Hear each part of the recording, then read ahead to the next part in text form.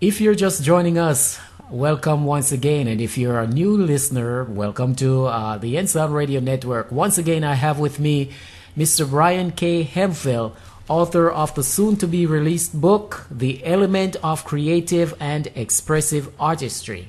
Brian, welcome back. Oh, very good. All right, so far we spoke about... we spoke about form. Form, we spoke about composition, about technique, about perception, and the next element is emotionality. All right, good. And that's, of course, being able to express your emotions. Because how many performances have we seen, for example, where a person is not in touch with their emotions? I am one of those. Nah, don't even try. And, you know, the consequent work is kind of flat and emotionless. Yes, right? Has no, and as a consequence of that, one of the first and most important things is people really need to get to know their own emotions. Yes, to that. It doesn't matter what media that you want to express your emotions. Good artists always express their emotions. And it's not as easy as it sounds. You know, oftentimes if you're talking about a performer, for example, they're often very shy, very sensitive. Sometimes their emotions get easily bruised and things like that, you know, because they're revealing themselves to the world. But the best artists are able to do it time and time again. You know, it doesn't matter what form of music. You talk about a B.B. King and blues, or Mahalia Jackson. You know, in that situation, then you're really dealing with people that are able to kind of throw their emotions out there for their audience. Okay. Right? To live in. So emotionality, beyond emotionality, there's actually an interesting one, that's imagination. But imagination is not just conscious imagination. There's also an aspect that's subconscious imagination. Now, let me ask you this. You mentioned imagination. I'm thinking, how similar is that to perception? Okay, that's interesting. Don't they go hand in hand? Well, that's very perceptive. Okay. They're very related. So now actually. I'm using perception. Right, exactly. Yeah, no, they're related.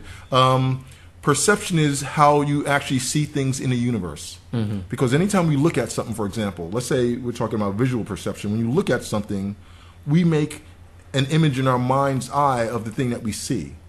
Now, if you're very perceptive, that image is going to be very precise. And we all see things differently, but it's going to be precise to how you see it. And then you're going to be able to recreate it in that preciseness. Imagination is more taking what you see perceptively and interpreting it in how you want to interpret it. So you may create a house that you see, but because, let's say it's a house that's been around for a long time, it's weathered, it's, you know, you might choose to make it a little bit more distorted. Get what I'm saying? So that it fits into the picture that you're creating. So imagination, you're not following perception 100%. You're taking it and you're toying with it. I see. You're manipulating it to whatever the artistic intention that you're trying to get. Okay. All right. So if you're a singer, for example, and you enunciate a certain word, as you know, as you get more emotional, the words start to distort. And sometimes they break up. Sometimes the voice may crack, like under emotional stress. Right. But that's the distortion. But good imaginative artists always do that. Just because I can perceive how to do a particular form, there are times when I have to use my imagination to even take it beyond what's been expressed. Oh, okay. All right. And sometimes people say, "Wow, that's." And even if you consider like a movie, there's a lot of movies. There was Alice in Wonderland with Johnny Depp recently, for example. Very imaginative. But if you get inside that world, it creates a whole world that has its own logic. Even though it's very different and very strange, imagination allows us to create something we say, wow, that's real within that particular world.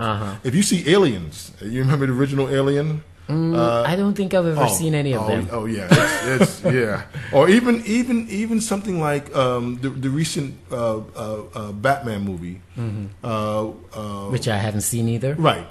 But with every movie creates their own reality. And imagination is a way to do that. Now, some people's imagination is so far out that it's like, wow, you know, and that's the beauty of imagination. And then other people's imagination is so timid, it's like, I've seen that before. There's nothing special about that vision. So pretty much imagination as we know it has really no right or wrong to your imagination. Right. It more relies on consistency. If you start out with the premise that every time I drink this red liquid in this movie, I'm going to shrink down to 2 inches, you got to be consistent with that. We've all seen movies where it kind of the logic goes off. Mm-hmm. You said, well, why didn't he just take out a gun and shoot them? They have guns all over the place.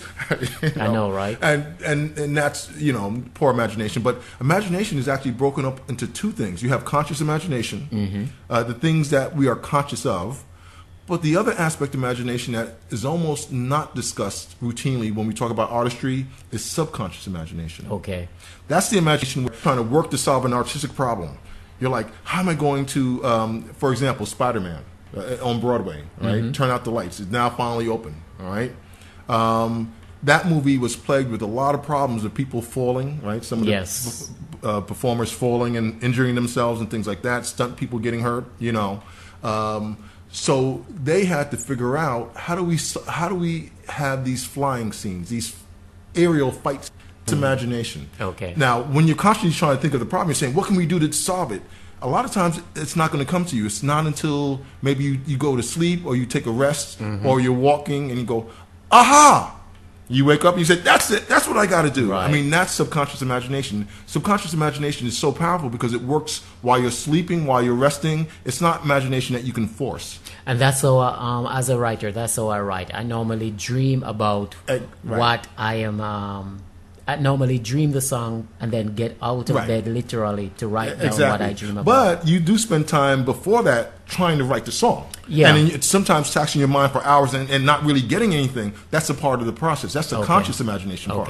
But then when you take a break and say, you know what?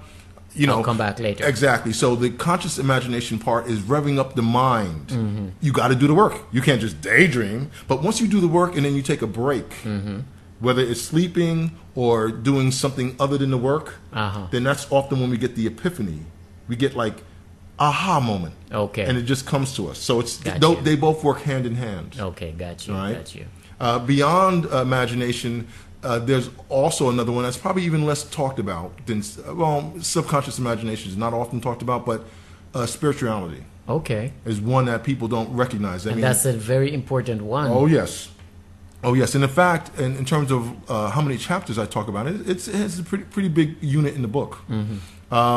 Spirituality is everything from the inspiration, right? When you're inspired artistically, I mean, it seems like you can't do any wrong. Everything that is flowing out of you. But that's really because that's a part of your spirit.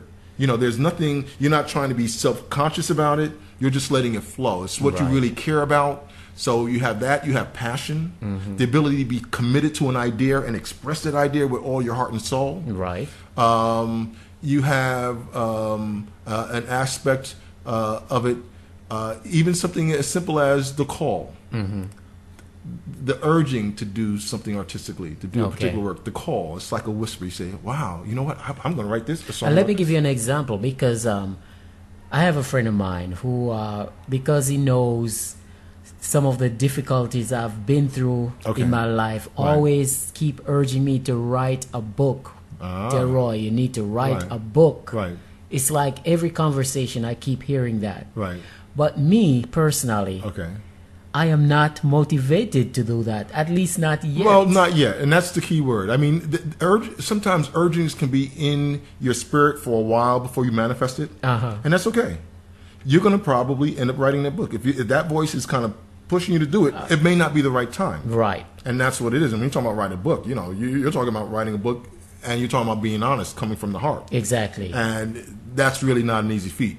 You really have to do it when you're ready, because if not, it's going to be forced. You're not going to be as open as you probably would be. The final product will not be. It's going to suffer. Yes. It's certainly going to suffer. Exactly. And beyond spirituality is probably the most high regard element, and the root element, and I call that is spontaneity. Okay. To be able to be just spontaneous. Okay. To be improvisational.